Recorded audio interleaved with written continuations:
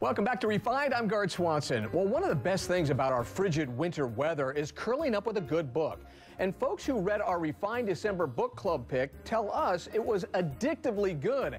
They literally couldn't put the book down. That's why we couldn't wait for our monthly get-together to talk about it. Our group gathered at the Swank New Heritage Distilling Tasting Room and event space on Capitol Hill to discuss The Mothers by Britt Bennett. It's the story of rebellious 17-year-old Nadia, who covered up an abortion after a romance with the local pastor's son. That decision has widespread consequences, impacting the lives of her friends and her church, which is dominated by a group of strong, judgmental mothers. All right, let's jump right in. We all wanted to talk about this so much before we got seated here. Let's jump in. What did you all think of The Mothers? I loved it. I'm a big fan of a love triangle, and that's what a huge part of this book. It's like the juicy drama in it, right? Yeah. And I loved the book at first. I couldn't put it down. But then got to the middle and thought, this isn't going the way I want it to. What was the way that you wanted it to go? I don't think I liked their actions as adults. They made some poor choices, and I kind of felt like Nadia made the choice she made as a young teen. And when she came home and saw that lives went on without her, she regretted it, and she sort of damaged a relationship that could have been really good between Luke and Aubrey. Yeah, they didn't always make the decisions I wanted them to either, but I think that's, I don't know, maybe not part of the fun, but like part of the intrigue, and part of like why reading fiction is interesting in general. Did either of you find people to root for or not to root for? Did you find your loyalties changing? I really loved The Mothers, like just that unspoken presence, that they were overlooking the church, and I was kind of more into them than actually into Nadia. I was kind of like, who are these people? And it really reminded me of, I grew up in the Methodist church, and just of the Methodist women. I was like, oh, I could see them in the background trying to like mastermind things and observe. Because I just want to eviscerate Luke.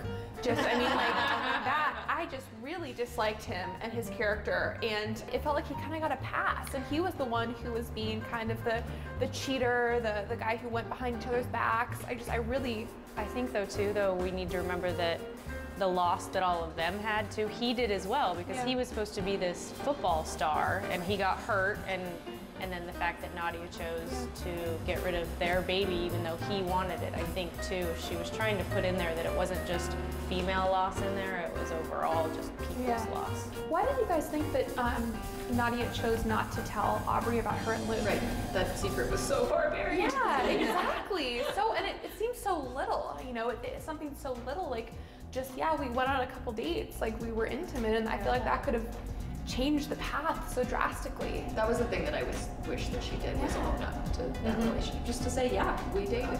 I think that part of it is that Luke really loved her, and she saw that, and so then, even though it's her best friend, and she knew that her best friend was also looking for that, she knew that she would find it in him. So she didn't know how to tell him. Yeah, it's a hard conversation to have. Yeah, right? I did like Nadia as a character. She was very curious to me. I wanted to know more about her and what was going to make her happy, and who she was going to end up with. And I think that's why I was so upset at the ending to have it be so gray, is because I felt like I had followed her on this journey, and I really wanted to know, like, did she end up okay? I mean, it was as simple as that. Like, was she okay? Did she, was she happy? Yeah, it doesn't really feel like there is an ending. Yeah. I would read, and with that ending, I would read a follow-up. I enjoyed it enough. I want to know what happened to them. If she wrote, this goes out to you, Britt. We want a follow-up. Pretty please. What happens to Nadia? 10 years later, I mean, Sweet Valley High did it, so. Refined's book club just keeps getting bigger and better, and we want you to join the fun. Stay tuned to Refine for our January book club pick. It's going to be a good one.